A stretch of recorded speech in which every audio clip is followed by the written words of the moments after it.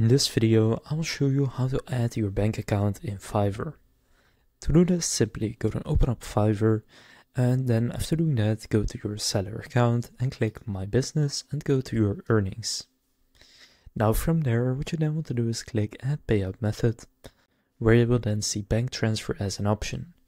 Now, if bank transfer does not show up for you, that may be because you have already connected a Payoneer account, since you can see the bank transfer is powered by Payoneer.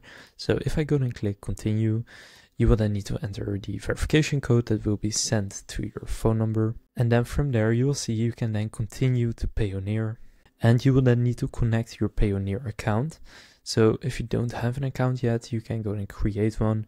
If you do already have one, you can just go and sign into your account. So you can see you already have a Payoneer account, click right there, and then you can just go and sign in. And then from there in Payoneer, you can then add a new bank account. So just go and connect to your bank right here to your Payoneer account. So enter your bank name, account holder name, and IBAN in this case. And you can choose if it's a personal or company account and which country and currency it is. Then click submit, and then you will have added the bank account in Payoneer, and then through Payoneer you can also withdraw directly to your bank account from Fiverr.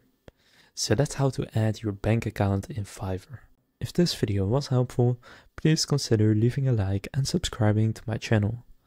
With that being said, I will see you in the next video.